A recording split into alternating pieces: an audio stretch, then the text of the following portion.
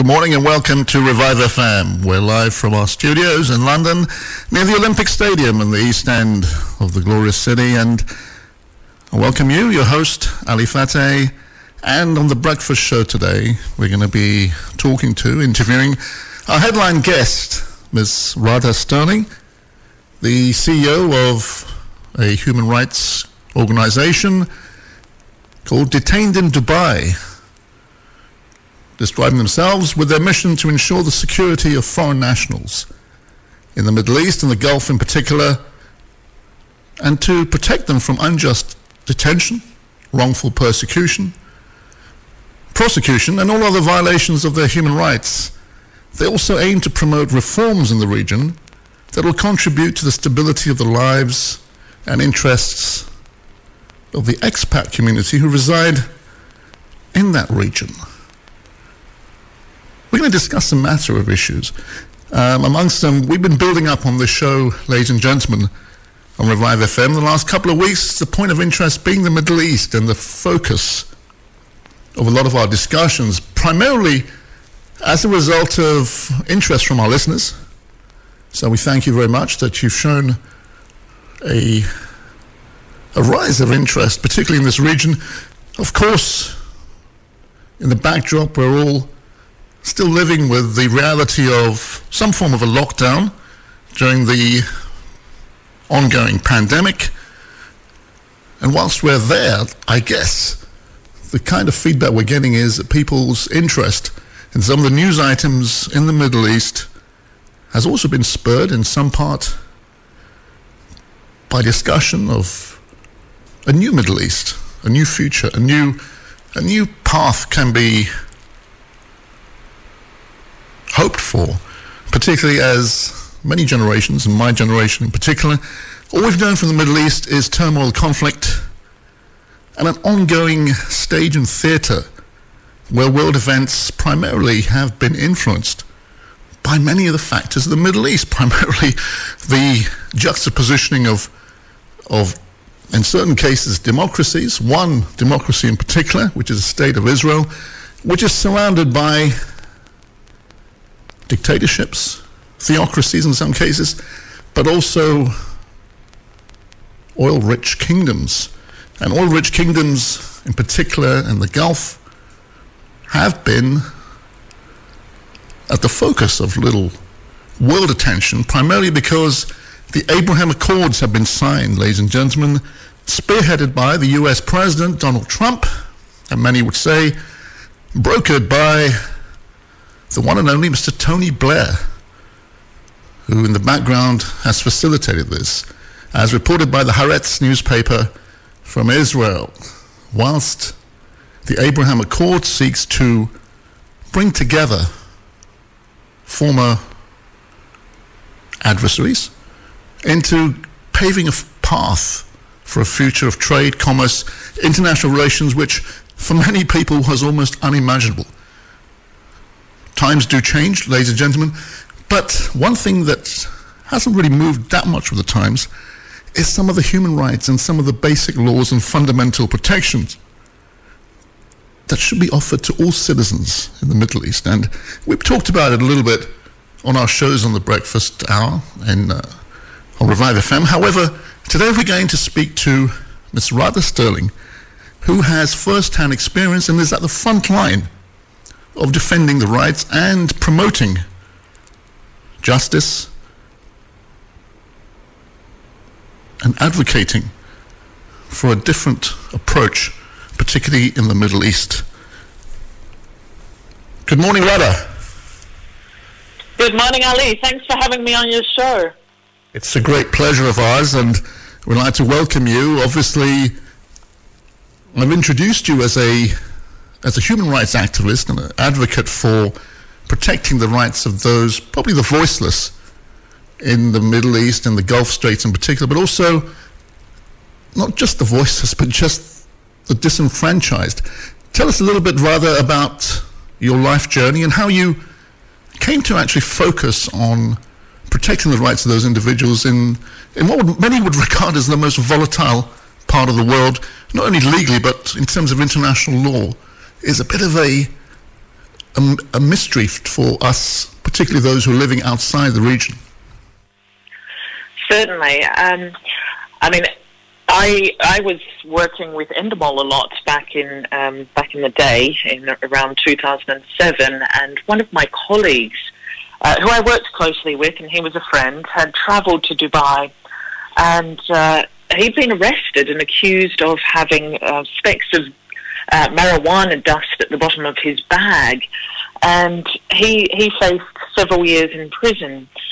So no one was really helping him. No one knew what to do. None of his friends, none of the groups. And we were sort of learning along the way, how can we help this guy? And it was at that point we got in touch with some lawyers. We got in touch with the embassy. We started a really large campaign for him. And it was backed by Endemol, which is a television giant, which was very helpful. And I led that campaign and learned a lot throughout that experience, and ultimately his release was facilitated. But during that time, it was really, I think, for the UAE, it was the first time that someone had been arrested and it had become a massive international media spectacle. The whole injustice of it, the fact that they didn't have evidence, procedures, all sorts of violations of what you would expect in a normal situation with due process. And that had all come to the light of media all over the world, in UK, in Australia. It was on television, it was on breakfast shows. And we had a website, all sorts of things. And it was really that was the catalyst for this organisation. Once he got home, and we got him home in about 7 weeks, and this is someone who really we thought was going to face years in jail, but the campaign facilitated his release. There were interventions from the government of the UAE. They didn't want the negative press, and he was sent home. But it was because of his case, and when he came home, he went on television. It was everywhere again, and talking more in depth about it. But other people saw this campaign, other people that were in the same situation. They'd been arrested. There was no evidence. There were no charges, but they were being prosecuted regardless. And they saw, we developed this website called Detained in Dubai, and they contacted us and said, can you help us as well? You managed to get your friend home. Surely you can repeat whatever you did to get him home and help us in this situation. So it was then that I realized, this wasn't an isolated event, and it was happening quite frequently. I was starting to get these emails, once or twice a week, and considering we weren't an organisation, it was just a single website and a single case, but we were getting so many inquiries that I realised perhaps this is something that I can really help with. I already had a sort of formula worked out. Okay, I only had one case, but it was successful. That's 100% success. But we kept working. Well, I kept working, and I kept learning, and I, spoke to the lawyers in the UAE a lot and trained up with them and asked them to send me books on the UAE law or anything that I could learn to help these people. And I just kind of fell into it naturally. I was still working with Endemol. I had a media business and sort of supported them, working on a lot of their television shows. And I just eventually crossed over to working full-time for my organisation, and it was just a natural evolution. And after about a year, we started getting the big cases, because we had the 2008-2009 financial crash. A lot of people were caught up in the fallout of that, and they were being jailed for bounced checks, and there were all sorts of entrepreneurs, investors, debtors that were going to prison over this economic crisis. And that's when, we really started to just open the floodgates as far as, new clients in need of assistance and unfair detentions. And we had a lot of media interest at that point as well. It was like, as soon as Kat Lahoy's case came to light, and this is my friend, as soon as his case was in the media, it was just case after case after case. And the press really developed a hunger to expose these kind of injustices that people just hadn't even considered. At that point, Dubai had really marketed itself as, a very, very modern city, and people were just enjoying themselves. There was not really any human rights violations, so to speak, of against foreign nationals, but they just started escalating, and Westerners started visiting the country, and with the media developing an interest in those cases of injustice in the Middle East, that's when it really becomes an issue for the UAE. So So that's 12 years ago now. So we've been going strong and developing more and influencing more changes in the region. And we've dealt with, and this is several years ago now, it was in excess of 10,000. So now we're post 15,000 cases that we've actually dealt with over the past 12 years. And that's, it's everything from people being arrested for wearing an offensive Qatar T-shirt or a prescription medicine or poppy seeds on the bottom of the shoe. And then we have, the real debtors crisis. We have, the abuse of employees. We have extortion cases, business cases, entrepreneurs being used as scapegoats so that local business partners can just steal the entire, cash and assets of that business and profit from it. And we've had, women's cases. You've probably seen a lot of the Princess Latifa case. We've had rape victims being jailed for sex outside marriage. So we've dealt with a whole range of issues over the past 12 years. And we are seeing some changes in the way that the UAE deals with it, but it's going to be very interesting over the next 10 years, I think, to see how the UAE evolves, how the neighbouring countries evolve, and how the Israel deal affects those changes. That's very succinct, Radha. Obviously, for a lot of our listeners, you can imagine they have connections and with relatives and friends who've lived in the Middle East, and particularly in the United Arab Emirates. And I'm getting a text coming in here. I've got to answer it, because what it is that your group is not an entity which is a one-sided entity. I think it's for the record, as stated on your website, rather. I think you'll agree with me.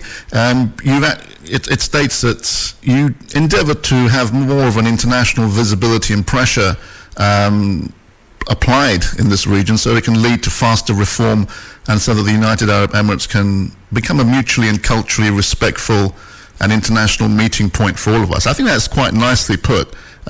Just to dispel anyone who has sort of comments thinking it's a one-sided affair. Obviously, what you've just stated there is your organisation is then not only for those who don't have a voice to represent themselves, but also those who've been disenfranchised in the sense that they've led very comfortable and very lucrative lifestyles in the UAE, but for no fault of their own, without any forewarning, they end up falling on the wrong side of the law. And this is the part which I hope our listeners can get to grips with. When people are kind of cushioned with living in a democracy, in a developed democracy such as the United Kingdom and elsewhere in Europe, and of course the United States and Canada, it's very hard to imagine when you set foot into a region such as the UAE and Dubai in particular, where there's a great disparity between the reality which is there, which is a conservative Arab culture embedded in the desert, basically, with a tradition, with a history which not only deep-rooted with religious values, with what many would say is anachronistic legal codes, but the facade is the glitz and the glamour, which almost gives a veneer of Western, for lack of a better phrase, but the veneer of a lifestyle which you can have over here. You can have all the perks of what you could have had in the United Kingdom or the United States or Europe or Canada,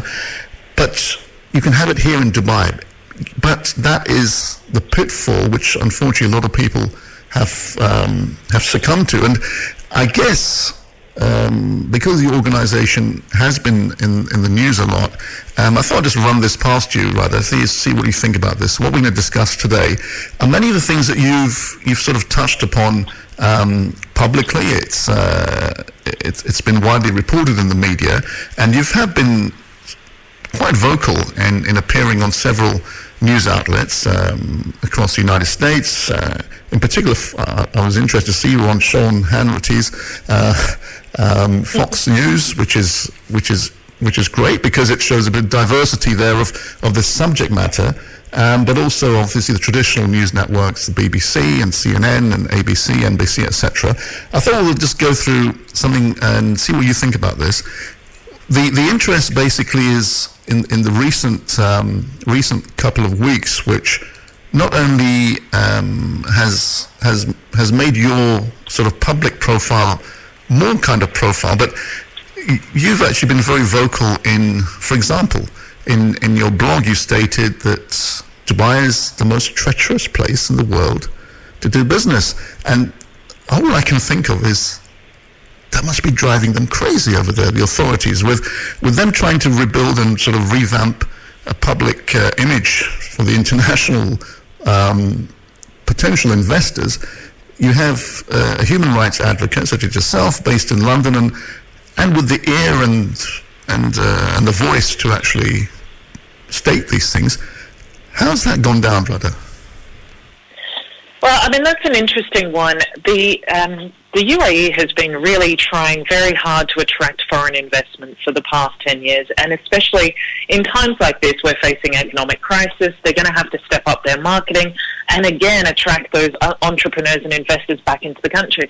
And they've been doing this by Ras Al Khaimah, for example. They were very aggressive in marketing their offshore structures to American companies, and they did attract quite a few large-scale investors into the region. And we have, again, Dubai's competing with Ras Al Khaimah on that level as well, marketing sort of, company facilities where people can go there and they don't have to have a local sponsor and that kind of thing.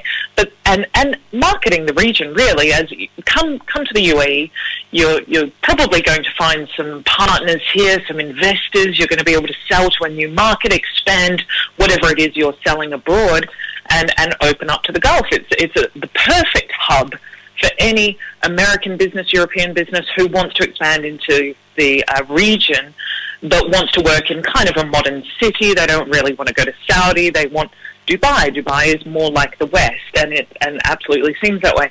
So the fact that they've increased their marketing has not been sufficient, because what they need to do along with that plan, and it's a good plan, yes, they do need to attract entrepreneurs and investors, but they need to protect them at the same time, or they're going to constantly be in this battle where it's, okay, attract the investors, we've got the investors, they come there, and then suddenly they're going to have more negative press criticising what's happened to those investors.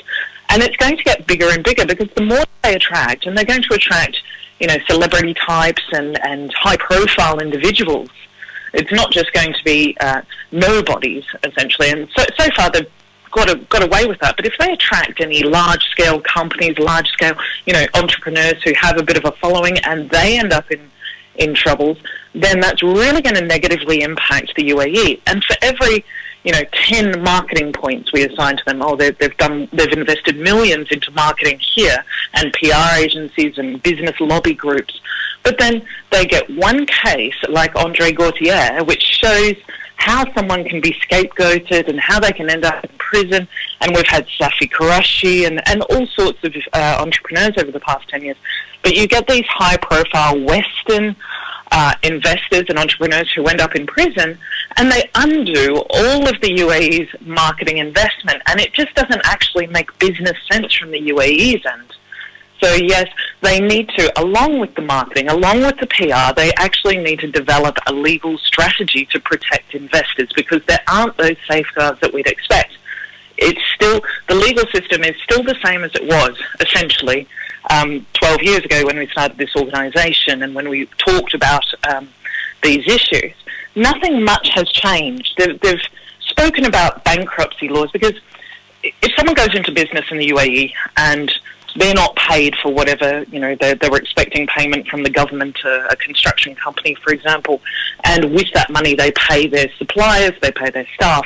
Now, if they're defaulted on, and it could be the government entity that defaults on a payment, they're not going to be able to meet their own obligations, and that can cause them as individuals to end up in prison, because bounce checks are a criminal offence in Dubai, and each check can warrant up to 3 years in prison.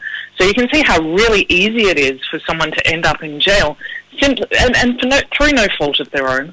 Obviously, they didn't intend to default on any payments. They perhaps met all of their bank obligations, but they've ended up in prison through no fault of their own. Now, that kind of damage to the reputation of the UAE is going to scare investors away from the country until it's repaired. Now, they installed these bankruptcy laws to counter that, and sorry, you're getting a bit of a ding there.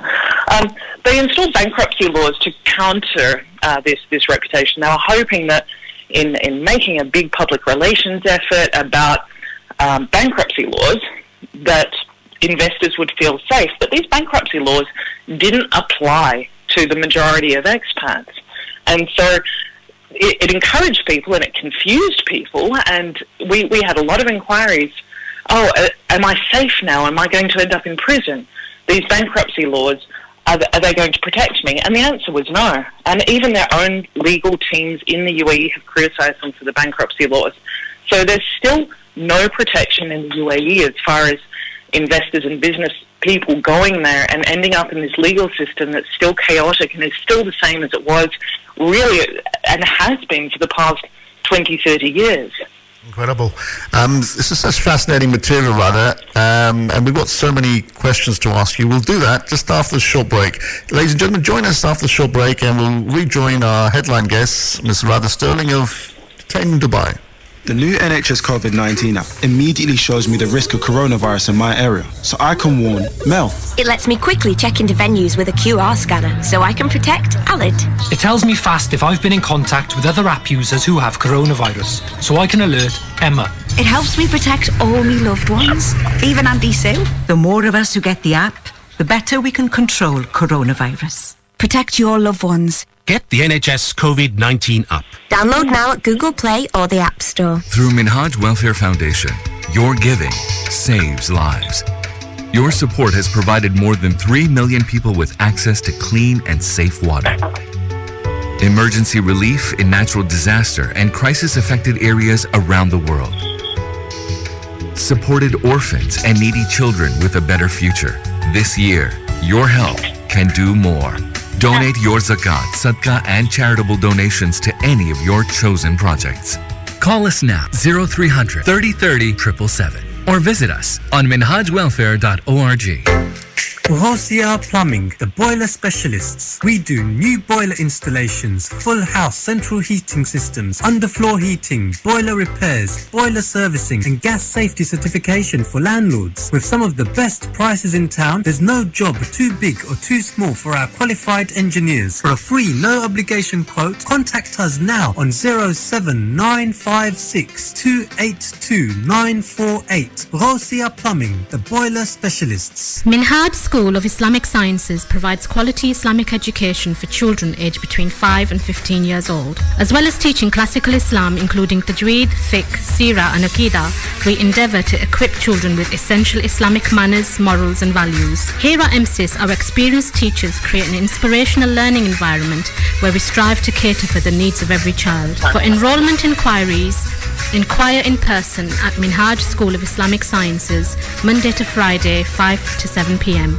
at 292-296 Rumford Road, or email admin.edu_London@minhajuk.org. Super Best Meze Grill, the Turkish restaurant where all our food is prepared to perfection. Our mixed grill family platters include lamb shish, Adana kebab, lamb ribs, chicken doner, chicken wings and lamb chops, and all are served with rice, salad, along with a selection of our cold mezes. To see our full menu, go to superbestmezegrill.co.uk. For the perfect dining setting, visit us now at 21 to 23 Broadway, Stratford, E15 4B, or call 0208 555 3335. Super Best Meze Grill. This is a message from the government. The law has changed. You must self-isolate if you test positive for coronavirus or are told to self-isolate by NHS Test and Trace. If you do not, you risk a penalty of £1,000 or more. Testing and isolating are vital to stopping the spread of coronavirus. Because this is so important, the government is now providing financial support for those who need it whilst self-isolating. You could be eligible for a £500 support payment if you're on low income and are unable to work because you're self-isolating. Find out if you're eligible at gov.uk/coronavirus. Break the cycle of infection, not the law. Stay alert. Control the virus. Save lives. If you want to advertise your business on Revive FM, then visit www.revivefm.co.uk. Alternatively, contact our sales team now on 079 44 56 5616. That's 079 44 56 5616. Revive FM 94.0. On the radio, on your mobile, and online. Welcome back to Revive FM, and let's resume our very interesting discussion we're having with our headline guest, Mr. Radha Stirling, of Detained in Dubai, a human rights activist and a promoter of reform and change, particularly in the United Arab Emirates. Radha, thanks for staying on there. And it's interesting what you just stated in terms of how business is conducted in the UAE. A lot of people, as I mentioned a bit earlier, because people from the Indian subcontinent in particular have this very glossy idea of the Middle East in general. I guess it's been like a default destination in the sense that whilst many seek better pastures through previous generations of emigration to the United Kingdom or to the United States, Canada, amongst other countries, there has been a sort of a later development, particularly in line with how the United Arab Emirates has developed in the 70s and 80s, where people went in two categories, and these are categories where I find very bizarre. There are those who are already established entrepreneurs and business folk, men and women, who feel that Dubai is an ideal destination for them to be based. And then you have the other category of unskilled workers, labourers, who triple, in some cases quadruple their domestic salaries in whichever country they're from, whether it's India, Pakistan, Bangladesh, Sri Lanka, Nepal, and head to the Middle East for work, which in one sense makes their life better.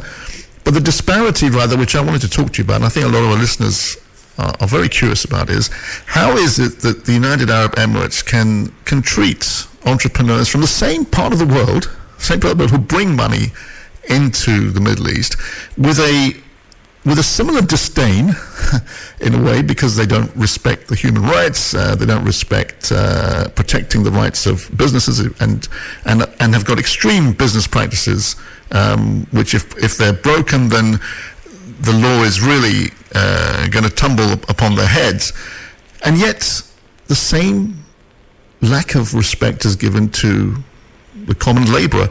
How is that, rather, where the people from the Indian subcontinent have this great question mark as to if countries in the Middle East, in particular UAE and Dubai in particular, if they actually have this disdain of people who either come in with capital and building the UAE, and many would say there's a big argument, apart from the services sector, which has been based primarily around the United Kingdom and the United States and Canada, offering the tech and the service industry for the region, but the actual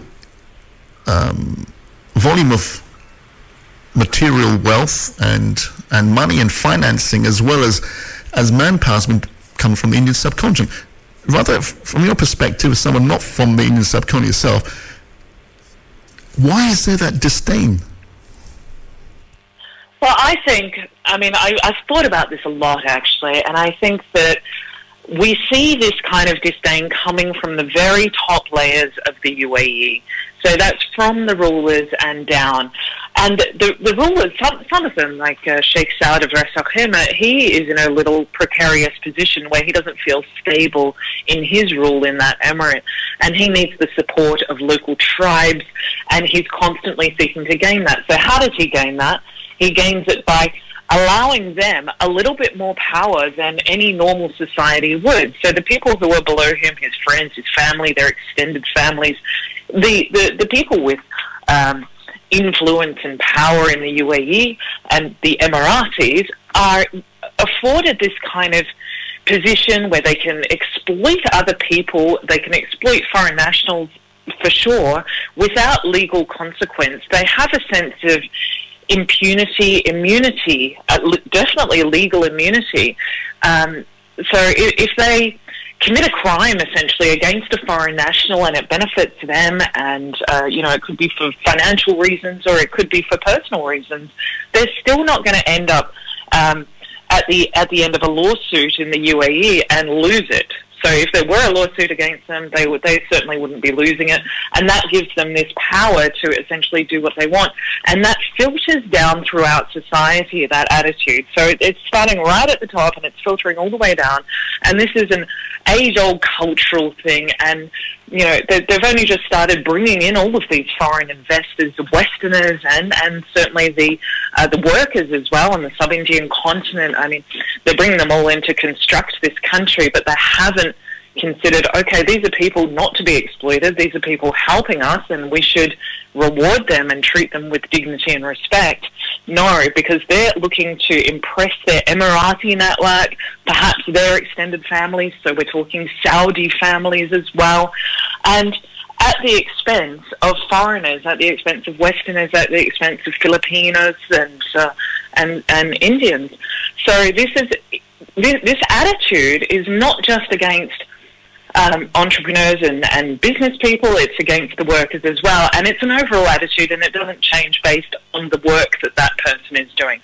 So on the one hand, you see people coming in with millions of dollars, and the Emiratis thinking, oh, I'll keep that, thank you for that investment, I will keep that. And the way that they keep it is, I mean, this one happens a lot, is that they'll partner up with this foreign national and they will withdraw money from the company, or they'll create some elaborate sort of accounting facade, and then they will accuse that partner of theirs, that foreigner, of a crime such as embezzlement, when in fact it was them who took the Emirati who withdrew the money themselves, and that is clearly evidenced through banks and through written evidence.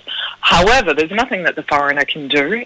He's been accused of embezzlement, and that's the issue with the legal system and due process in the UAE, is that there isn't any. So if an Emirati accuses a Westerner or a foreigner of stealing money from the company, it doesn't matter about the evidence. It matters about their influence within society in the UAE. And if they're an influential person, they're going to have access to whatever justice they want to have access to. And the foreign national is not going to have that same justice. And the same can be said for the migrant workers. They're brought over, they're exploited, they're promised conditions that they're not delivered. Some of them are in the most horrendous conditions. They're not paid, and especially, I mean, we're looking at coronavirus situation at the moment, and the last economic crisis as well. So we've brought these people over.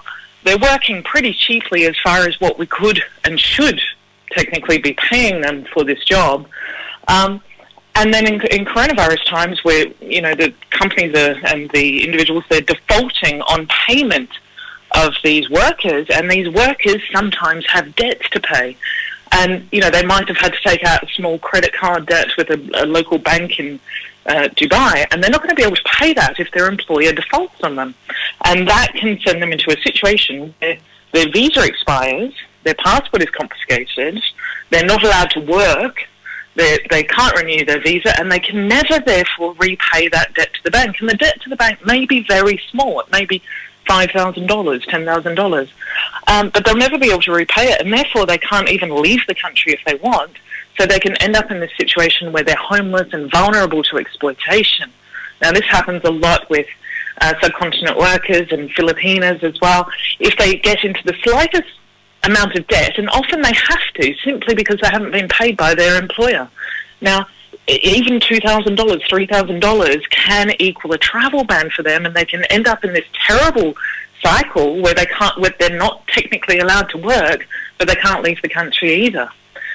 And some of them have arrived in the UAE and said, oh my God, these conditions are certainly not what we were told, but they can't leave. They're in a contract. If they break that contract, it's like they're owned by their employer. And if they try to break their contract, their employer might get vindictive about it, and they might fabricate an allegation against that person just to keep them in the country.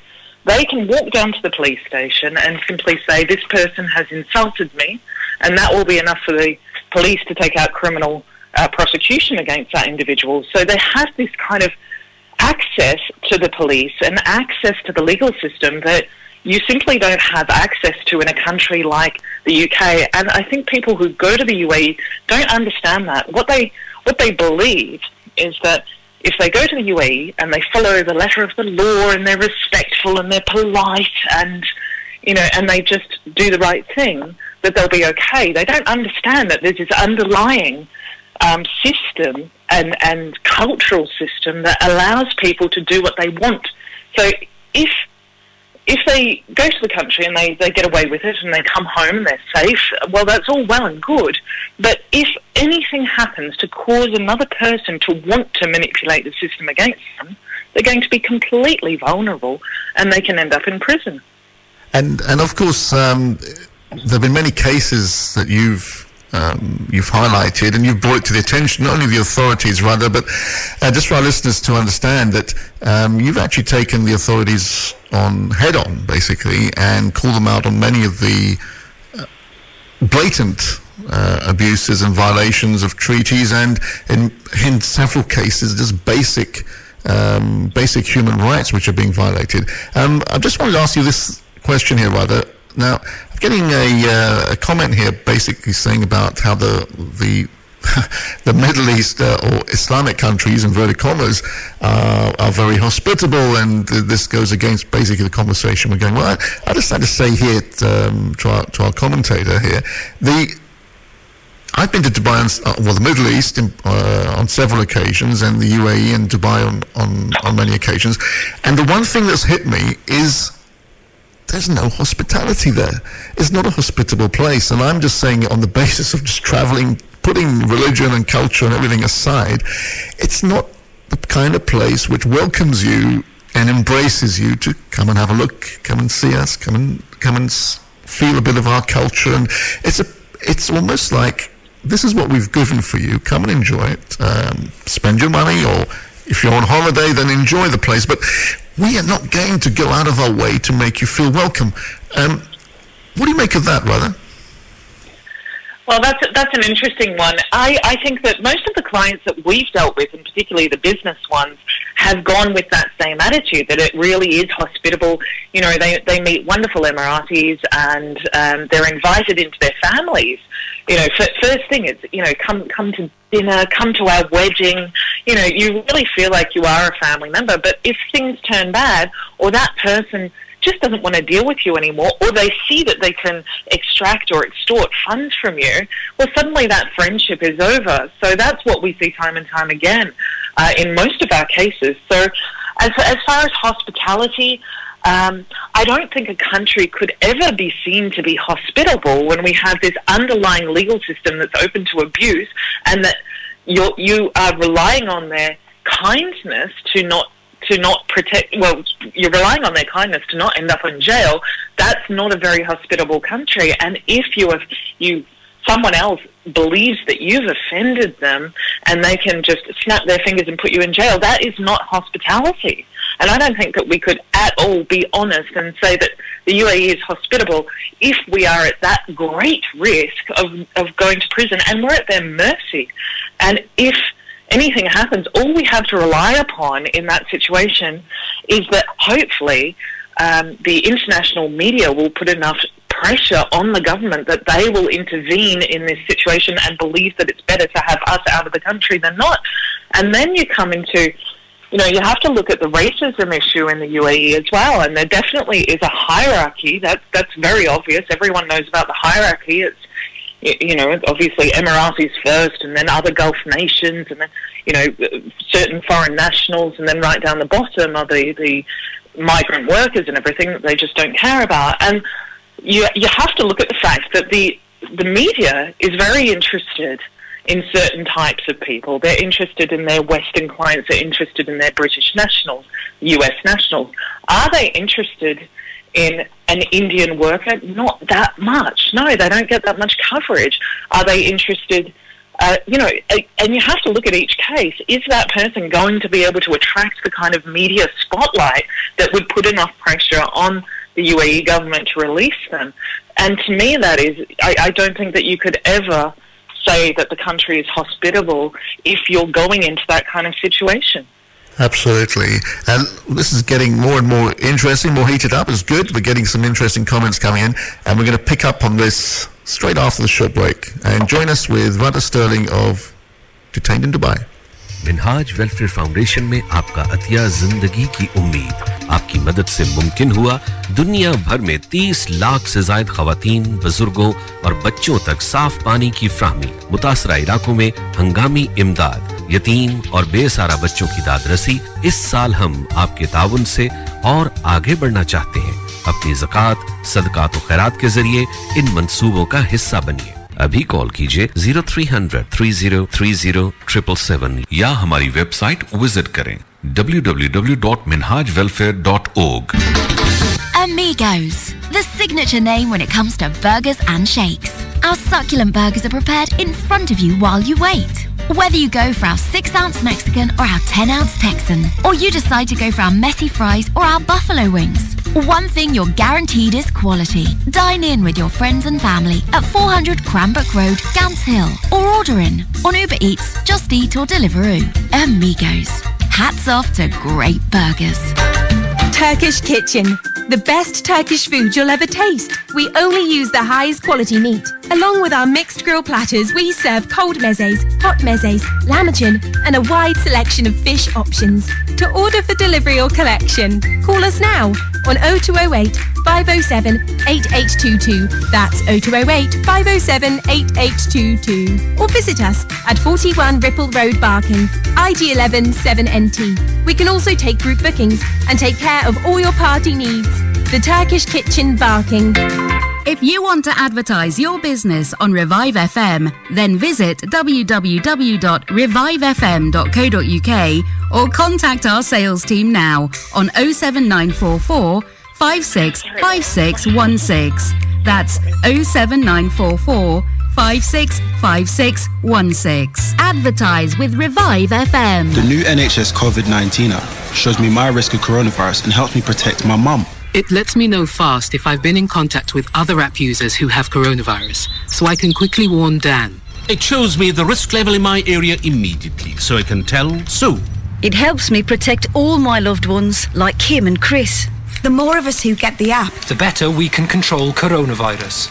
Protect your loved ones. Get the NHS COVID-19 app. Download now at Google Play or the App Store. I came over from the Caribbean on my mother's passport in 1962.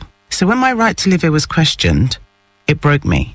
I was afraid, and to be honest, I was sceptical about calling the Windrush Help Team. But my husband persuaded me, and I'm so glad I found the courage. The team have been really great. Now I've got the right documents and compensation too.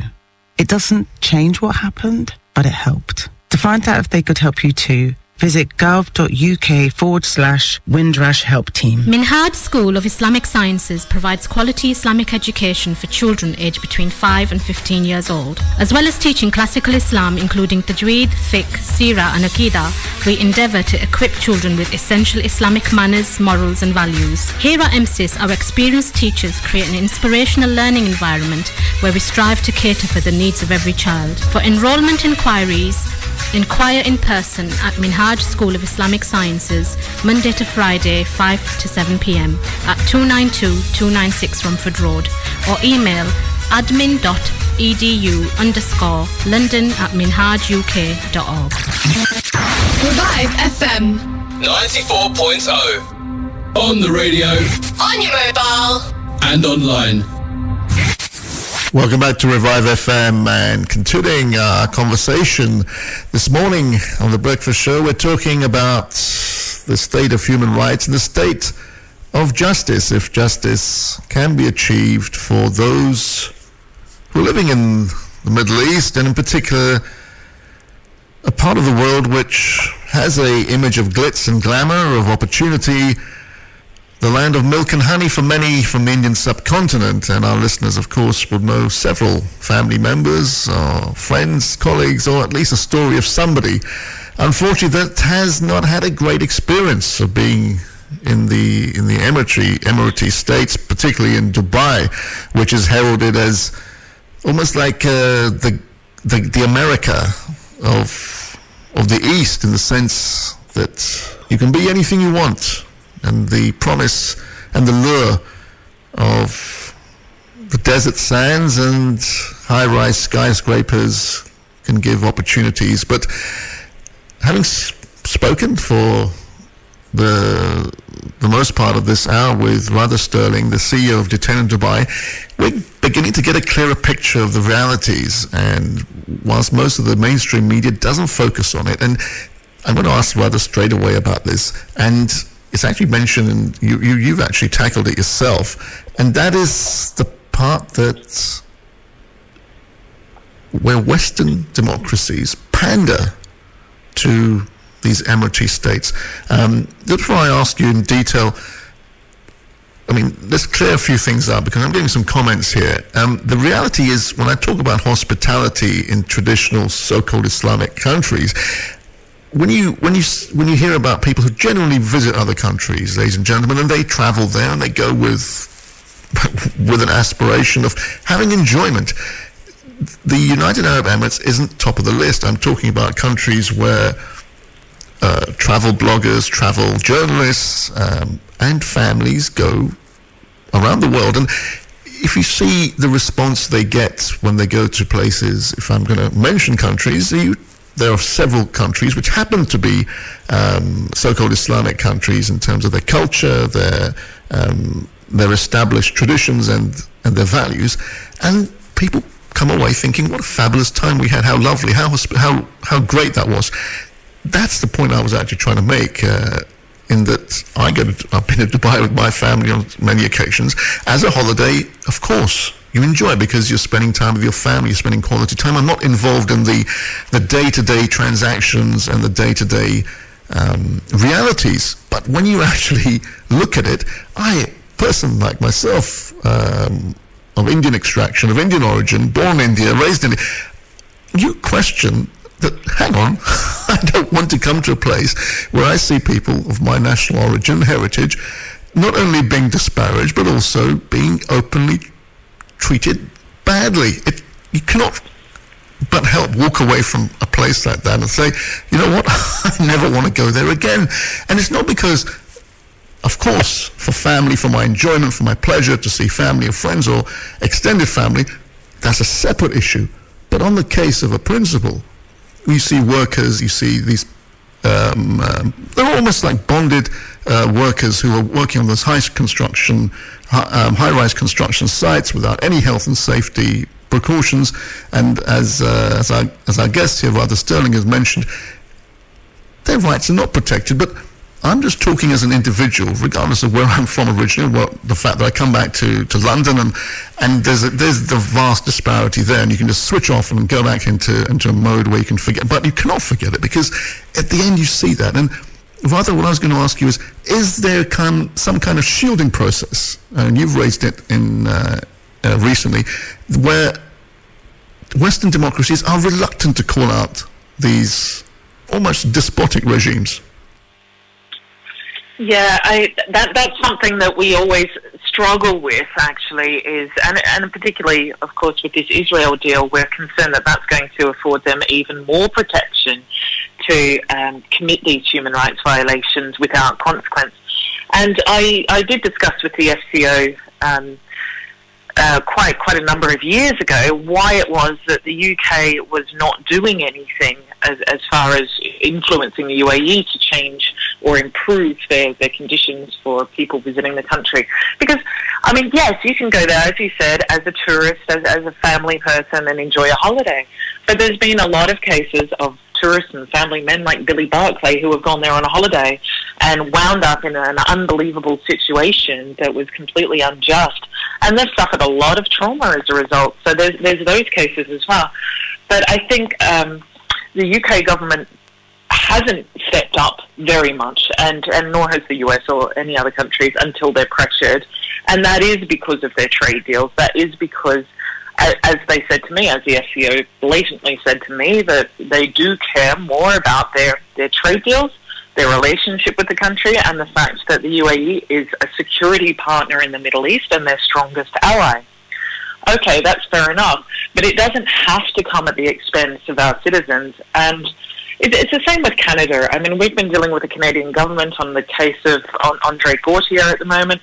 Now, all of the evidence in that case points to his innocence, and it's all documented, and the Emiratis have been provided with this documentation. And yet negotiations for his release are taking a long time.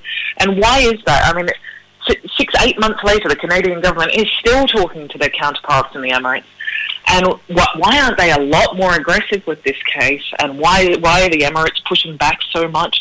Well, it's because there's a Saudi royal involved who happens to be benefiting financially from the fact that Andre Gautier is being kept in that country so that he can't talk about the laundering that actually happened in that case that involves a Saudi royal.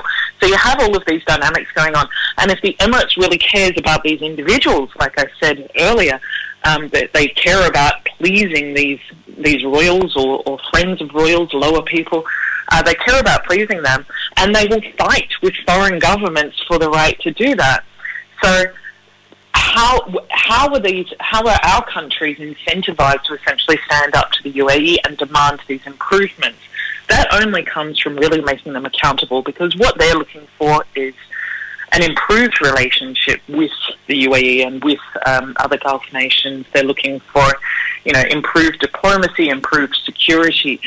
But that balance has been highlighted, and I think that there is starting to be some kind of backhanded feedback on that. I mean, we had the UAE and Saudi, Saudi with the whole Khashoggi incident, and then we've had UAE attack a US yacht in international waters, and we've had them now be exposed for a potential kidnapping in the United Kingdom.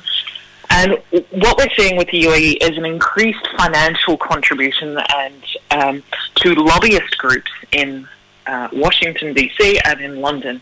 So that's really concerning, because they're really trying to get involved in politics. They're really trying to get the support of the U.S. To market to businesses, and they're rallying up that support, but without offering those safeguards. And then, it's organisations like mine that have to come and demand that from governments. And the way that we're doing that is making them accountable. We've seen, the UAE has been a big abuser of Interpol's system, and that's resulted in some quite extreme human rights violations where Emiratis have just been able to make a phone call and say, put this guy on Interpol, I don't like him. And they've been able to do that. So when that is brought to the attention of a foreign government and they don't do something about it, if they don't warn their citizens or they don't demand some change, then that government themselves can become accountable for failing in their duty of care to protect citizens.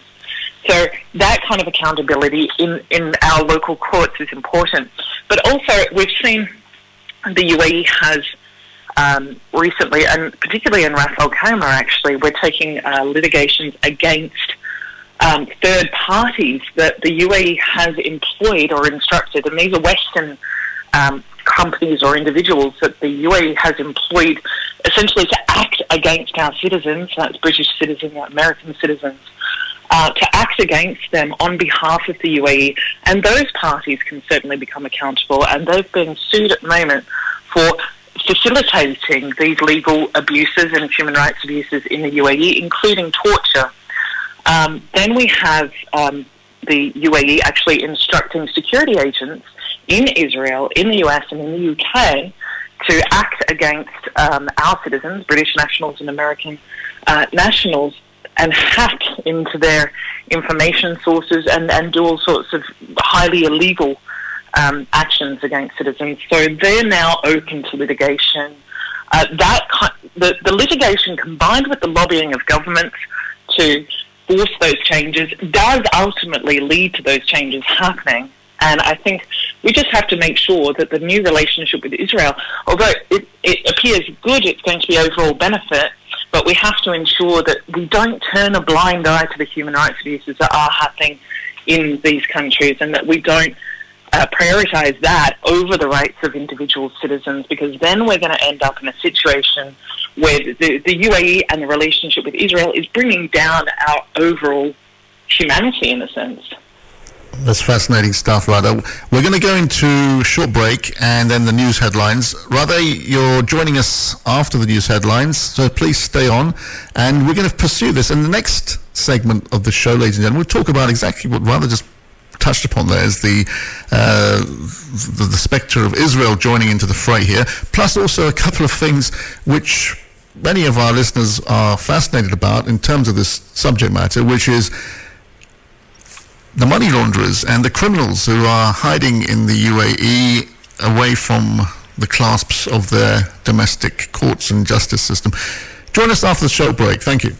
Welcome back to Revive FM, and joining us after this short break that we had with the ads there, we've got the CEO of Detained in Dubai, Ms. Radha Stirling, and in the first hour of the show we've been talking about the realities of the Middle East, the UAE in particular, in Dubai, which is the prime focus of the work of Radha in pursuing the rights and the interests of expat communities in particular, who find themselves inadvertently on the wrong side of the laws and of the established international treaties, which for most parts do not really hit the mainstream media. And we touched upon something regarding that, as Radha pointed out. The great collaboration between Western democracies and the United Arab Emirates has been accelerated in part because of the strategic importance and as a natural political ally in the region. Now we're going to go into something which touches on this, but also if we bring Radha into this, there's other issues here, and I'm getting messages here which pertain to the realities that it's not just the rights of those expats, etc., or other foreign nationals in that part of the world, but also the basic rights of their own citizens, in particular the rights of women and the rights of those who are members of the LGBT community. And amongst the wave of culture and the progress that other societies are trying to make, particularly in Western democracies, and what we've seen here is by all means not exactly a perfect reality, but progress is being made for many reasons, culturally, politically, and through education, through a sense of understanding and learning of people understanding each other's differences as well as similarities. Now, in the UAE, in Dubai in particular, I always hold this view that when people say, "Well, there's one law," the reality is that the basic rights of the people that don't have a voice, or people who are less capable, are violated in general in, how can I put it, in the eastern part of the world. And I go east of Greece and primarily the Middle East, Indian subcontinent, the Far East. And it's not just, ladies and gentlemen, it's not just the Islamic world in inverted commas. However, it's highlighted because of the disparity, the great disparity, because those violations are embedded in laws. This is the whole point. This is the actual point. It's actually other countries which have human rights violations, and there's several. We're talking also about Russia, we're talking about China, we're talking about several African states, we're talking about, let's take it even further, we even talk about countries which you never even imagine have violated, and these are democracies such as India, and they have to be called out, whether they're democracies or not. But the very fact that some natural prejudices are always there, but where you've got laws enshrined and actually there to implement this kind of discrimination or victimization, that is where, unfortunately, the international media picks up on the fact that these happen to be Islamic countries, so-called Islamic states. Now, the interesting part when it comes to women's rights, and I'm trying to weave this in, rather, if you can see where I'm going with this, is that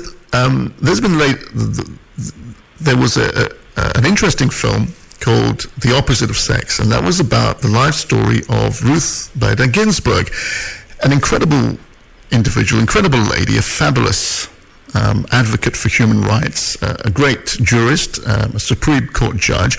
Yet the filming brings to attention her life story, where in many ways reflects a lot of the realities of what Eastern countries, called Islamic countries, would always face regarding the treatment of women.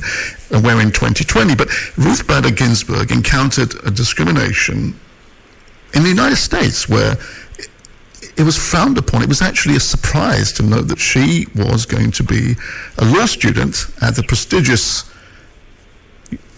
law school at Harvard in the United States. And the chronicle of her battle and the chronicle of what she fought for, what she stood up for, is obviously legendary. But these are the kind of stories that need to be exemplified and shown in the Eastern world, because that struggle has existed everywhere. It's not just a problem for the East or for the Islamic societies, so to speak, but they are stories which are not heard of. But I was going to ask you, Radha, because in many ways, in 2020, your life and your mission, in many ways, is kind of cemented primarily because of the efforts of people like Ruth Bader Ginsburg.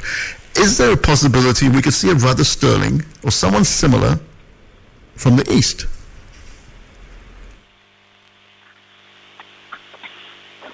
Yes. I mean, the thing is, we've seen, and as you've touched on just now, we've seen that there is a complete difference in opportunities for women and other minority groups in the UAE, and the different way they're treated. I mean, we can see that Princess Latifa, for example, was not at all given the opportunities that her brothers have been given, and she has zero rights. And then we're seeing that minority groups, as you said, LGBT community, of course it's unlawful. Yes, it's an Islamic country, but the fact is that it's completely contradicting in nature to what we are sold. We can go onto the internet, if you're a gay person, for example, you go onto the internet, and Dubai is full of this, underground gay parties, and they're not even that underground. They're proper nightclubs, they're bars. It's sort of accepted in theory, but in practice, someone can end up being imprisoned. As far as the women are concerned there, what we're seeing is they are being mistreated, and that is evident by the number of people who are trying to escape and who have to escape. And yet we see a different level of women as well. We see them on the board of directors, we see them at conferences, and we see them appearing to be equal to their male counterparts. But then at the same time, that's only because they happen to have been allowed to do that. And it's because they were fortunate enough to be in a family that hasn't constricted their freedom. And then again, as far as foreigners are concerned, and as far as Indians being raised in the country, and there's a lot of Indians who were born in the UAE and who have lived their entire lives in the UAE. And this is another interesting thing, is that they can easily be kicked out of the UAE as well. We've had a lot of Indians who have fallen foul of the law for whatever reason, and it could absolutely be a very small issue, or it could be a business-related issue, or just general living. Maybe they had trouble paying their rent, and that's forced them to be deported, essentially, back to India. So they're arriving in India, a country that they've never lived and don't really have any network left because their family has always been in the UAE, and they're arriving back in a country they've never lived at, say, 45 years old. So that kind of situation can be very frustrating as well. So I think, we'll see how it evolves, but at the moment we're seeing that women, and certainly foreign women, are going to be treated completely differently. If they go to complain, if they want to go and complain about their treatment, about discrimination, or about abuse, even to the police, they risk themselves that they could end up at the other end of criminal charges for even making the complaint in the first place. So this is the situation they're in, and it's a highly risky one. If we're seeing that women who are, even at a royal level, are being mistreated and complaining of torture and abuse and human rights violations and being jailed without charge, if we're seeing it at that level, well, of course, someone who makes a complaint about their employer or sexual abuse or other abuses, of course, they're not going to be treated in any normal manner as we would expect in the West, in any respectful manner. So if we're seeing it at the top level, we're going to see it at the bottom levels as well. Indeed, and the other factor, just to balance things up, obviously I asked you whether there's a prospect of someone similar to yourself actually emerging in that part of the world in protecting and defending the rights of people in general as a calling. You've just mentioned something quite interesting, and that is the realities of basic prejudice and the realities of how women are treated. Now, in recent days, we've seen the emergence of Kamala Harris in the United States, who is the vice presidential candidate for the Democratic Party, and other than herself, you've got Nancy Pelosi, who's a speaker of the U.S. Congress, and prominent individuals like that. And of course, we had Hillary Clinton before, who ran as the presidential candidate for the Democrats in the last election. The incredible part is you have women of that stature and caliber, and they still get a stream of vitriol based primarily because they happen to be ladies, they happen to be women. And it's 2020, and it's in the United States, and the recent tirade of criticism also extends to many high-profile businesswomen, lawyers, jurists, etc. And the disrespect, I mentioned Ruth Bader Ginsburg for one reason, is because the disrespect shown to her is because she had one wish as part of her legacy, is not to be seen to be disrespected, in the sense that she wanted her successor to be appointed after the next presidential election. And the U.S. President, Mr. Donald Trump, categorically went against that. But it's the basic rights and respect of women, which we're seeing in the political sphere in the United States when positions of power there. And just to balance things up, it's still not a rosy picture everywhere, rather, but of course the realities of the East and the Middle East are totally different. Now, you touched upon the case of Princess Latifa. Now, I didn't raise it because you mentioned it, but just to let our listeners know, give us a little background of that. And also, I'm going to throw the other part in, which is the fact that Sheikh Maktoum, the ruler of Dubai and one of the wealthiest individuals on the planet, an influential political figure in the UAE, in the Middle East, he's also having marital troubles, he's having legal troubles, and also a huge court case that has been initiated in the United Kingdom. Now, how is it, rather, because you'd know about this, how is it these things have landed up in London when actually it's the United Kingdom that we just discussed earlier is one of the closest allies of the Emirates? How has that all come into play? Yes, the Princess Hire case, and that one's interesting because Latifa escaped in 2018, and this is actually why Sean Hannity interviewed me, that you mentioned earlier. He was really interested in going into what this meant when the UAE actually attacked a US flagged yacht in international waters to retrieve Princess Latifa, who by then was outside of the UAE jurisdiction and on board a US jurisdiction yacht. So Sean Hannity was really interested in that, as far as not just the women's rights and the abuse of this woman who he took a great interest in, and so did the US in general, which was really good. But as far as the UAE feeling confident enough to attack a US yacht under the pretense to abduct a woman. Now, had that not come to the international media, of course they would have got away with that and nothing would have happened. But it did attract a lot of media attention and attracted a lot of criticism. And Princess Hire spoke on a radio interview after that, and she was trying to calm things down. She was trying to calm the media down and saying that, well, actually, Latifa's okay. She's fine.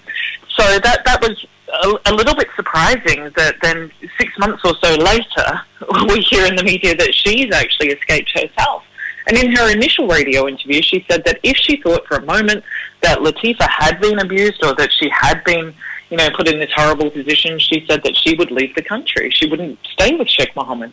However, 6 months later, she turns up in the UK, and now they're intertwined in a legal battle here.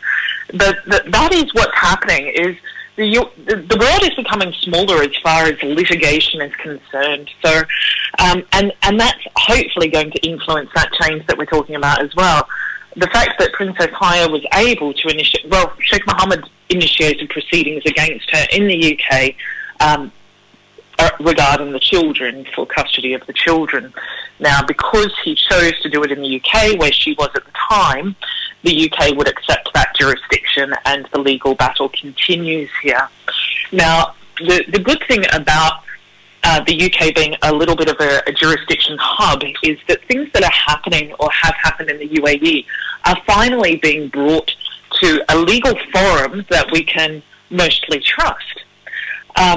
Whereas before, all of these matters, for example, if someone goes to the UAE, they end up in legal trouble there, and they have to leave the country, because if they stay in the country, they might be put in jail unfairly, or, they're definitely not going to get a fair hearing, a fair trial, or civil justice through the courts there. But if they can establish jurisdiction in the UK or in the US and take a legal action against the opposition in this jurisdiction, it affords them that access to potential justice. So, that's the good thing about what's happening with Princess Haya and several other cases that are it's quite a new concept, trying to seek justice on a UAE matter outside UAE. But if we do that, if we're able to continue to do that, the fact that we can seek that justice and potentially get awarded compensation or other sorts of remedies, that may force the UAE to change and improve their system. And I guess part of that, rather, is obviously something that your organisation is constantly battling, and judging by the way that you're tackling the authorities head on, and just to give an idea for our listeners to know that to actually enter into a dialogue with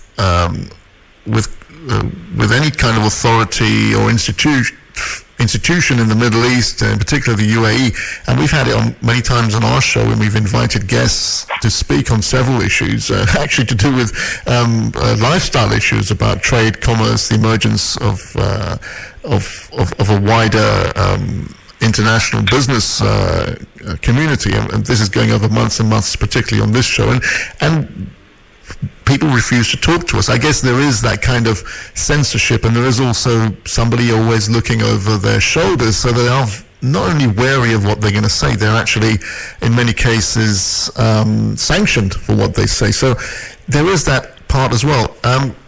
Rather, we're just going to go on a short break in under a minute. I just want to ask you something before we go into the break, and then and talk about what I highlighted at the top of the hour, which was discussing about the criminals in the UAE in that factor. Where do you see your dialogue with the institutions? How is that? Just give us 30 seconds, if you can, please, before we go into the short break. How is your dialogue with the institutions there? Yeah, we're working a lot with the US, Australian and UK governments. We've been working with Senate and providing white papers and research papers to them to help them make better decisions. I think they're very cooperative, and I think that they have changed their tune and they are starting to really care about the rights of the individuals. Thank you so much. And let's go into break, and then after the break we're going to join our headline guest, Radha Stirling, CEO of Detained Dubai, and we're going to talk about those criminals that are seeking sanctuary. If you want to advertise your business on Revive FM, then visit www.revivefm.co.uk or contact our sales team now on 07944 565616. That's 07944 565616. 5616. Advertise with Revive FM. Super Best Meze Grill, the Turkish restaurant where all our food is prepared to perfection. Our mixed grill family platters include lamb shish, chicken shish, Adana kebab, lamb ribs, chicken doner, chicken wings and lamb chops, and all are served with rice, salad, along with a selection of our cold mezes. To see our full menu, go to superbestmezegrill.co.uk. For the perfect dining setting, visit us now at 21 to 23 Broadway, Stratford, E15 4B, or call 0208 555 3335. Super Best Meze Grill. I came over from the Caribbean on my mother's passport in 1962. So when my right to live here was questioned, it broke me. I was afraid, and to be honest, I was sceptical about calling the Windrush help team. But my husband persuaded me, and I'm so glad I found the courage. The team have been really great. Now I've got the right documents and compensation too. It doesn't change what happened, but it helped. To find out if they could help you too, visit gov.uk/Windrush Help Team. Did you know that girls like Noura walk an average of 3 miles every day in search of clean water to support their families? Minhaj Welfare Foundation believes you can end the water crisis by building small and large-scale water projects. Your charity is helping improve the lives of communities living in the poorest regions of the world. However, more needs to be done. Support Water for All. Donate today. Call us now, 0300 3030 777. Or visit us on minhajwelfare.org. Minhaj School of Islamic Sciences provides quality Islamic education for children aged between 5 and 15 years old. As well as teaching classical Islam including tajweed, fiqh, seerah and aqidah, we endeavour to equip children with essential Islamic manners, morals and values. Here at MSIS, our experienced teachers create an inspirational learning environment where we strive to cater for the needs of every child. For enrolment inquiries, inquire in person at Minhaj School of Islamic Sciences, Monday to Friday, 5 to 7 p.m. at 292-296 Romford Road, or email admin.edu_London@minhajuk.org. If you're looking for a unique bespoke cake made especially for your big day, then look no further. Here at Sugar Sprinkle Cakery, we design some of the most imaginative and delicious home-baked cakes for your special occasions. We do fresh cream, buttercream, eggless and vegan cakes. Check us out on Instagram or Facebook at Sugar Sprinkle Cakery, or just call 07932 665 833. That's 07932 665 833. I wash my hands to protect my family. I wear a face covering to protect my mates. I make space to protect my colleagues. Hands. Face. Space. I wash my hands to protect strangers. I wear a face covering to protect other passengers. I make space to protect you. Hands. Face. Space. As we spend more time indoors, we need to do whatever we can to help protect each other from coronavirus. So please, wash hands, cover face, make space. Revive FM 94.0. On the radio. On your mobile. And online. Welcome back to Revive FM, and getting straight into the action, I'm going to bring in our guest, Ms. Radha Stirling, CEO of Detained in Dubai. And a lot of our listeners fascinated by this subject matter. It's been something people from the Indian subcontinent diaspora are amazed by, and that is, and I'm going to ask you straight away right then, what your experience is and the realities of the very fact that Dubai provides a safe haven for known money launderers, racketeers, and in some cases blatant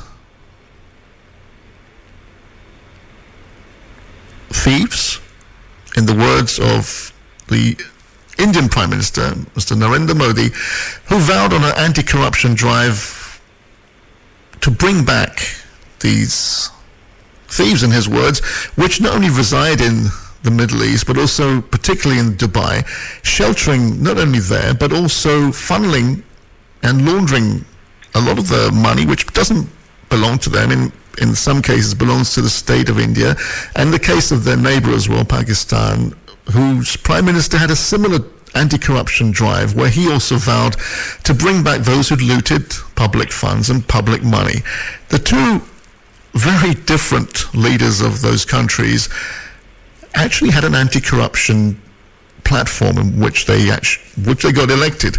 The realities are different, of course, because they have to pander in both their countries to a religious extremist element which holds them to ransom. But that's a separate issue. Let's not talk about that, ladies and gentlemen. Let's talk about the reality of what their anti-corruption drive has been, and that is to pinpoint and target the criminals, in some cases, in India's case, the underworld masterminds of several atrocities, terrorist attacks, which have not only hampered and damaged communal relations in the Indian subcontinent, but also causes friction with their neighbour, because the bigger picture has been how the media and how the people respond to the fact that some countries shelter these wanted criminals. Rather, in the United Kingdom, we've got something known as the unexplained wealth order, which is just sort of kicking off. And I listened to another radio show a couple of days ago where the head of that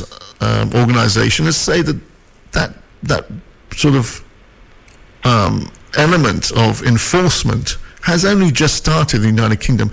Is there any chance of that ever happening in somewhere like Dubai, to go after, say, wanted terrorists, known underworld kingpins, what Indian calls dons, inverted commas, particularly from Mumbai, who have a 1-hour journey maximum going from Dubai and Mumbai secretly, in what's known as another haven for terrorists and criminals who reside in Dubai and frequent another place, which is Pakistan, for example, under the cover of anonymity and darkness. Is that ever going to happen, rather? Are we just going to have bad news for people from the Indian subcontinent to say, sorry, we can't go after these criminals?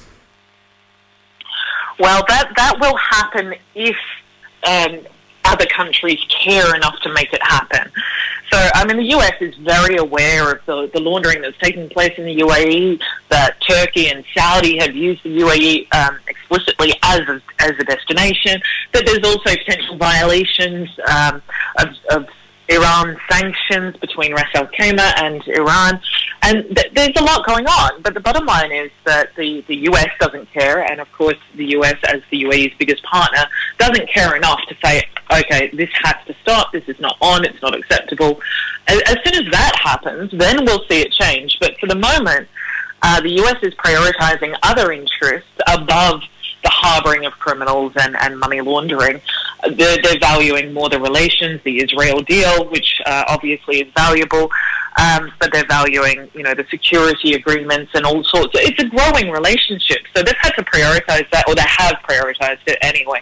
And we'll probably see. And I discussed this at the Offshore Alert Forum in Miami, and actually there was an FBI agent who asked me very much the same question. Is this ever going to change? Why are we allowing the UAE to be this laundering hub?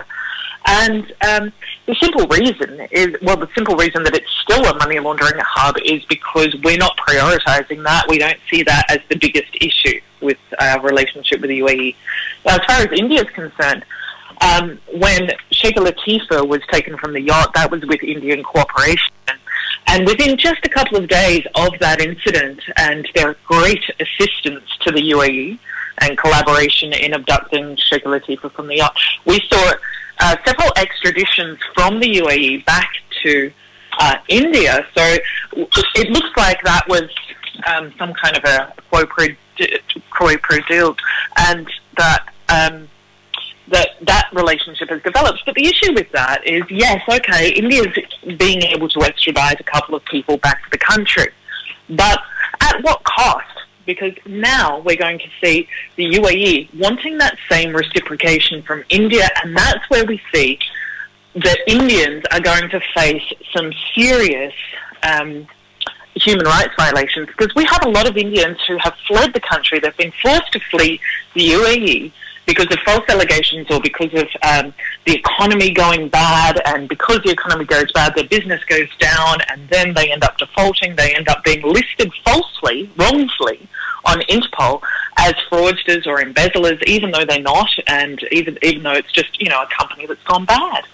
And in any other country, they would simply go bankrupt. But in the UAE, they can't do that. So they go back to India. The UAE puts them on Interpol, and list them as a fraudster or an embezzler, and then they're pressuring. And I can see this increasing because I've got a lot of Indian clients that have been listed on Interpol, and I can see the pressure coming because of this deal that India's been making with the UAE.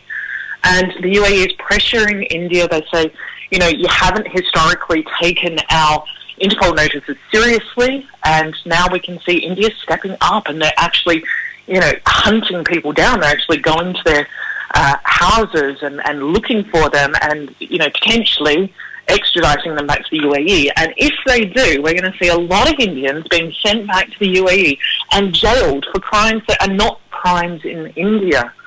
And that's a real problem, and I don't think it's worth it at this point. I mean, the case, rather, just to sort of explain to our listeners, the case of Princess Latifa is extraordinary because she was traveling on her yacht, presumably in the safety of her environment, where she had security officials and guards who were protecting her and her personal staff. Yet it was the Indian Navy, the Indian Special Forces, that intercepted her on the high seas, and that is the part which is puzzling, because a princess can only be intercepted once there has been a sort of an arrangement, presumably by her father, Sheikh Mohammed of Dubai, who must have actually, and this is great, there's a lot of speculation in the media, in the mainstream media, that a personal request was made to India's Prime Minister, Narendra Modi, to actually intercept and to do basically a deal in that, get my daughter back to me, and in return, I'm going to help you in blatant terms to do and catch whoever you want to catch. This kind of trade deal, and the way that's done, obviously doesn't put India in a very good light at all. It's almost reminiscent of a similar kind of trade-off, and I hope that gets resolved. Rather, is the famous case of an ongoing sort of struggle to get personnel from the United States and diplomats who've committed offences in the United Kingdom, and getting them back to face the music, which is not so easy either. So we can understand the realities of trade-offs, but in this case, where the United Kingdom is looking for extradition for one of the US diplomats to come and face trial in the United Kingdom because the diplomat inadvertently managed to, by reckless driving, killed a British citizen. That hasn't happened, and the mainstream media is not jumping up and down about it. These things don't hold governments in good light, rather, and the reality is, if standards are meant to be sort of upheld, shouldn't standards be consistent, at least, with Britain, for example, rightly looking for some kind of justice for the family who encountered this incident where a US diplomat fled the country upon causing, well, basically it's manslaughter by reckless driving. And that was just in the last couple of years. Are international standards important, rather, or would that not make a difference to places like Dubai? Well, it's interesting. I mean, diplomatic immunity has been a problem for us in trying to seek justice for people as well in the US. We've had clients who have tried to take actions in New York against various members of the ruling family in the UAE, and they haven't been able to. And I mean, that's a real difficulty because it gives them a license to essentially do whatever they want, and then it's open to exploitation. Now, there's these people in the UAE, these royals, they're deliberately doing these certain actions knowing that they have that protection. Now, this woman who accidentally hit the teenager in the UK and went back to the US and they won't extradite her, well, obviously, you know, she didn't intend to do that. That was not a deliberate murder. I don't think anyone's saying that it was.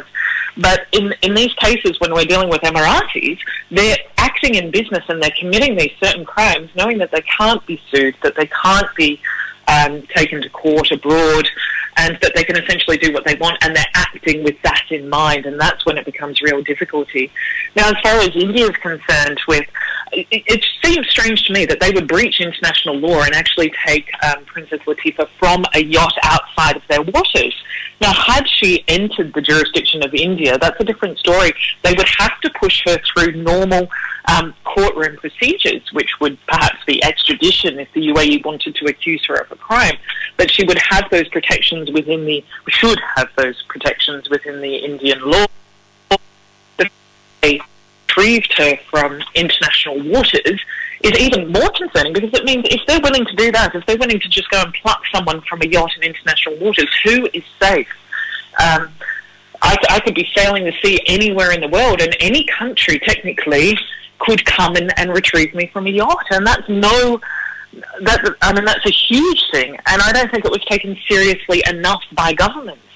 The FBI investigated it. We alerted the authorities in the US, the authorities in the UK, and it was really hush-hushed. You know, it was covered up. And was there any ramification to India? Was there any recourse legally? Not so far, no. And it's something we're exploring. But definitely, if India is willing to breach international law, there should be some kind of sanction, some kind of punishment, some kind of law court open to take action against them. And I remember when this happened, because I was called from the yacht during the attack. And I was contacting the Indian Coast Guard, Indian authorities. I was genuinely worried. I didn't know that it was the Indian government who attacked the yacht. I thought, maybe it was pirates. And the Indian Coast Guard was completely silent to me.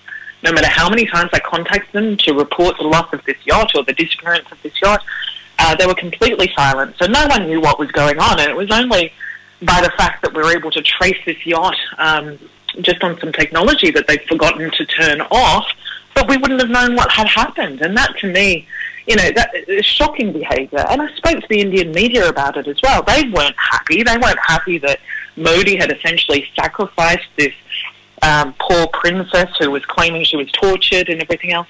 Basically sacrificed her in order to facilitate the extradition of several people that would help him politically, he thought.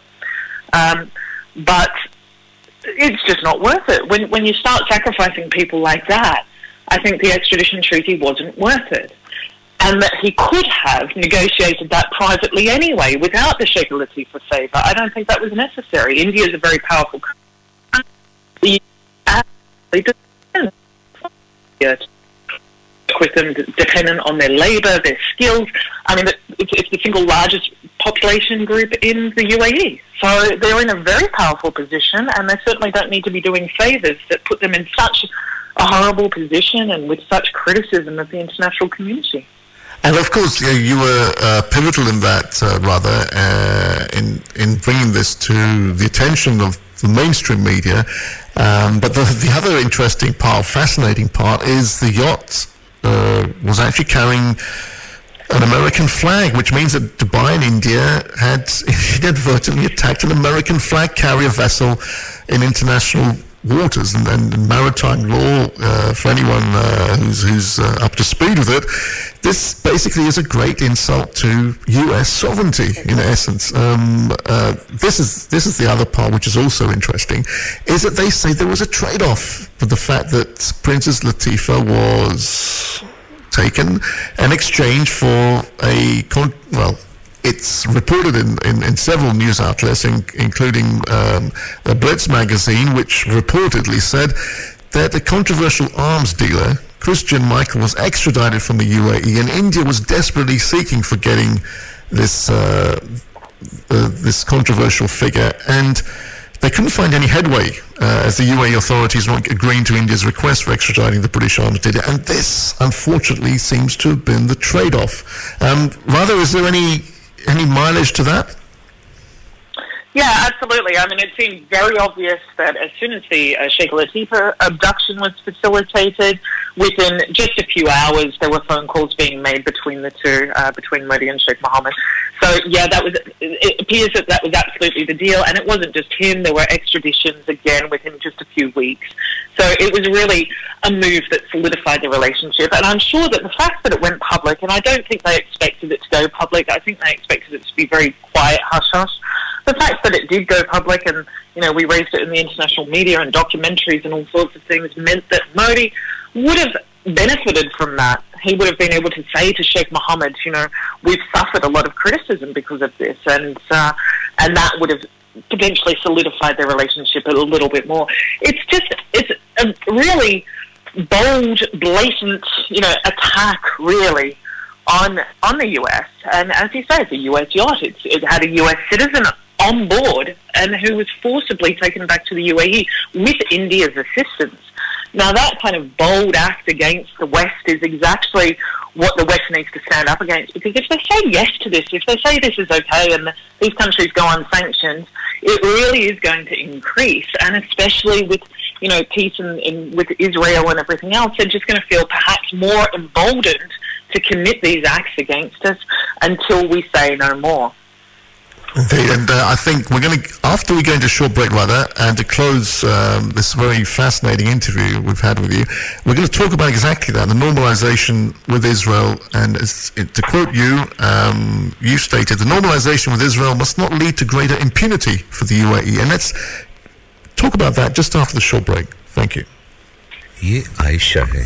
ये बहुत छोटी सी थी जब इसके वालिद का एक हादसे में इंतकाल हो गया। वो अपनी माँ और छोटे बहन भाइयों के साथ रहती है। आयशा जैसी लाखों बच्चियां जिंदगी की बुनियादी सहूलतों से बिल्कुल महरूम हैं। यही वजह है कि वो स्कूल भी नहीं जा सकती। मिनहाज वेलफेयर फाउंडेशन ने आपकी एहतियात और अपनी खिदमत दुनिया भर के यतीम और बेसहारा बच्चों के लिए वक्फ कर दी है।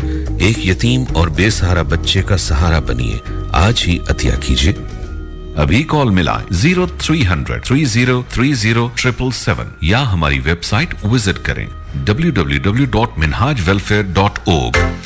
Rosia Plumbing, the boiler specialists. We do new boiler installations, full house central heating systems, underfloor heating, boiler repairs, boiler servicing and gas safety certification for landlords. With some of the best prices in town, there's no job too big or too small for our qualified engineers. For a free, no obligation quote, contact us now on 07956 282 948. Rosia Plumbing, the boiler specialists. Turkish Kitchen. The best Turkish food you'll ever taste. We only use the highest quality meat. Along with our mixed grill platters, we serve cold mezes, hot mezes, lahmacun, and a wide selection of fish options. To order for delivery or collection, call us now on 0208 507 8822. That's 0208 507 8822. Or visit us at 41 Ripple Road, Barking, ID11 7NT. We can also take group bookings and take care of all your party needs. The Turkish Kitchen, Barking. If you want to advertise your business on Revive FM, then visit www.revivefm.co.uk. Alternatively, contact our sales team now on 07944 56 5616. That's 07944 56 5616. Nitro Treats, the dessert lab where your treats are formulated before your very eyes.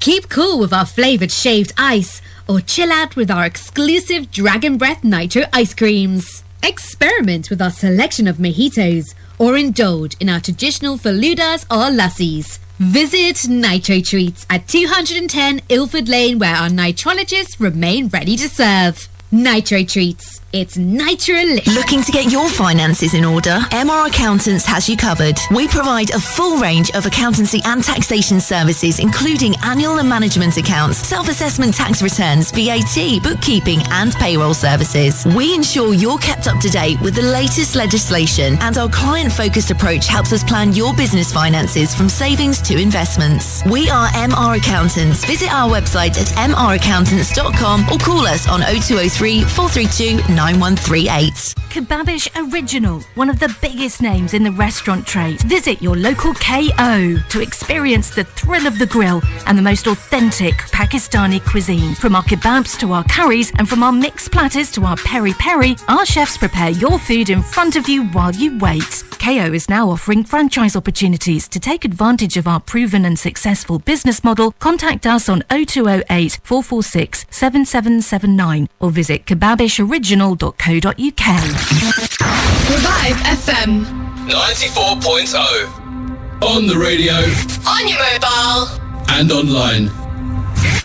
Welcome back to Revive FM, and in the last quarter of the hour, the breakfast show here on 94.0 is our headline guest, Ms. Radha Stirling, CEO of Detained in Dubai, and we've had a very interesting discussion this morning. And to round off things this morning, let's talk about the real progress, or the potential progress that can be made with the Abraham Accord, which has been signed by Israel and the United Arab Emirates alongside Bahrain. And the speculation is other countries will be joining, including Oman, and has been mooted Saudi Arabia. Now that would be a game changer in the sense of the geopolitical scene in the Middle East as a whole. But we'll touch upon that on future shows, ladies and gentlemen. But on this particular topic, and we raised the spectre of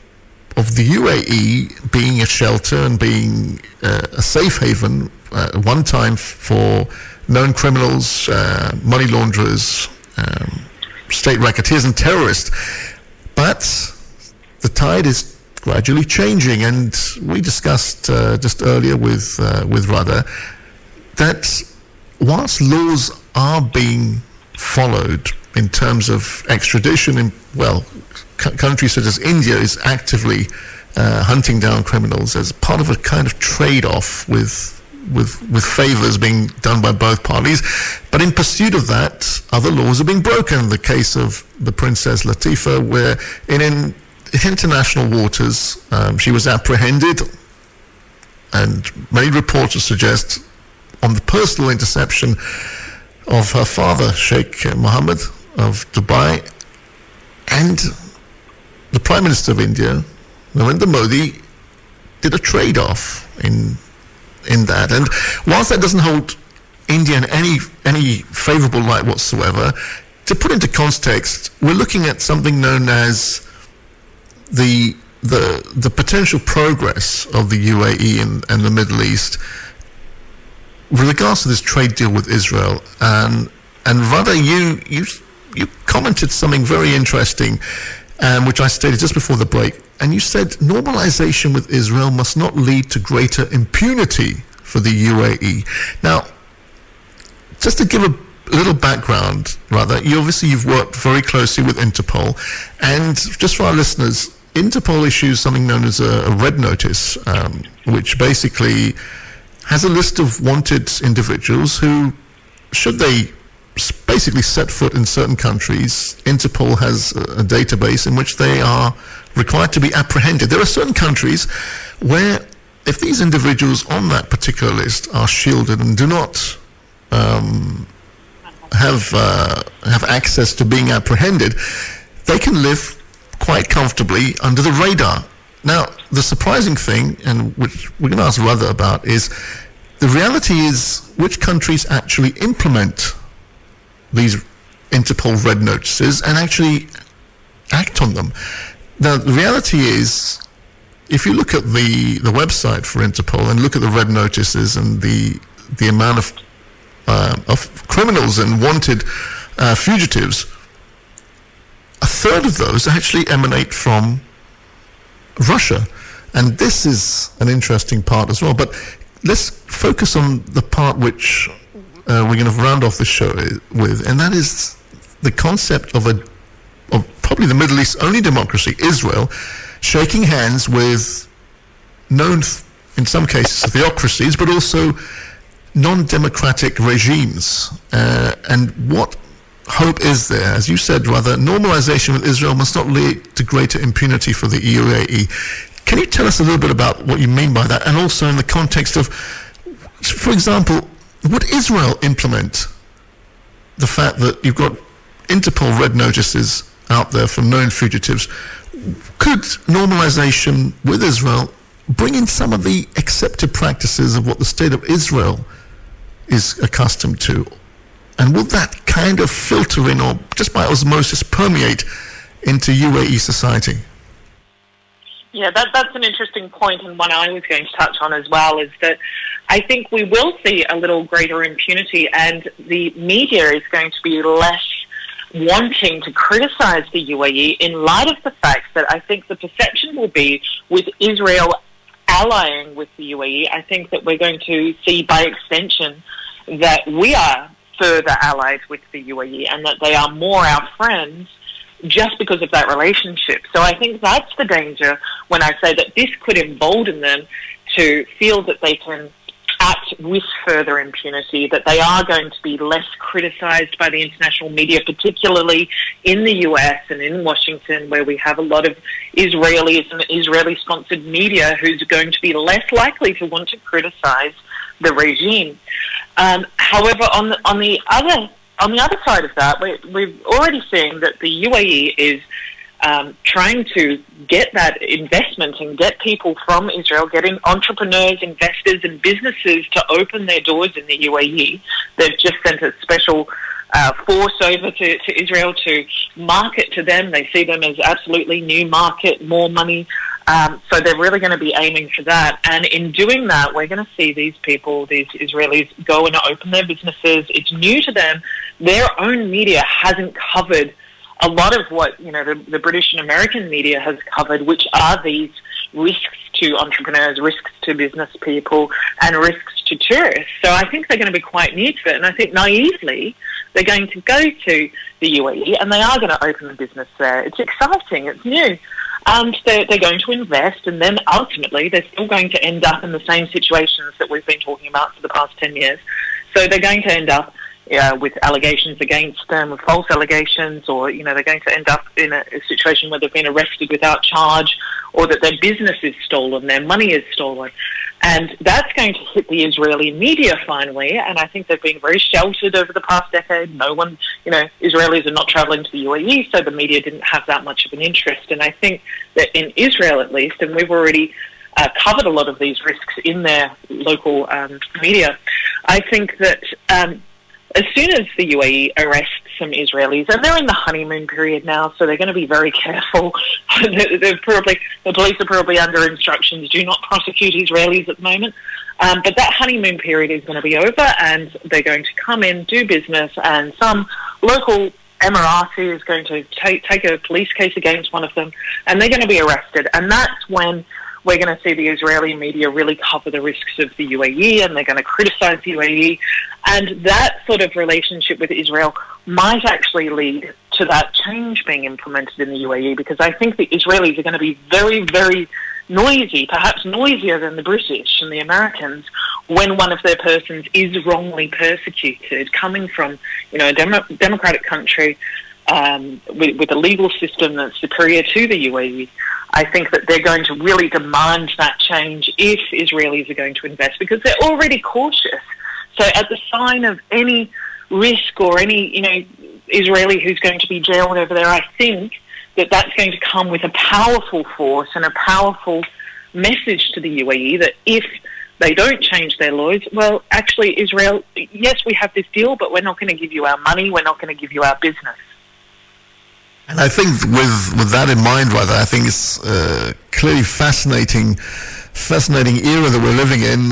Unfortunately, we're still under the cloud of the ongoing pandemic. Yet the Middle East is proving to be a fascinating part of the world where, bereft of any other stories really that are hitting the headlines in Europe and in North America and Canada, apart from, of course, the presidential election that's coming up in a couple of weeks, this part of the world we feel here, and Revive FM anyway, we've been kind of building up to this, because it's a topic which I think what we're going to see in the next couple of months, in particular going forward. And I spoke to somebody the other day, said, well, you know, is there anything to talk about with the Middle East? I said, of course there is. Of course there is. There's news. It's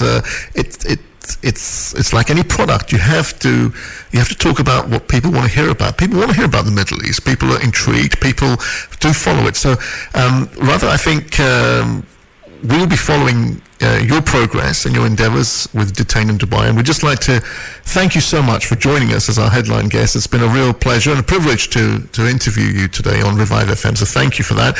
And we'll just leave you on a final note. So over to you, Radha.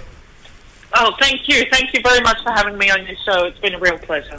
Great. And listeners, join us next week. Have a peaceful weekend and catch you next week on The Breakfast Show on Revive FM. Thank you.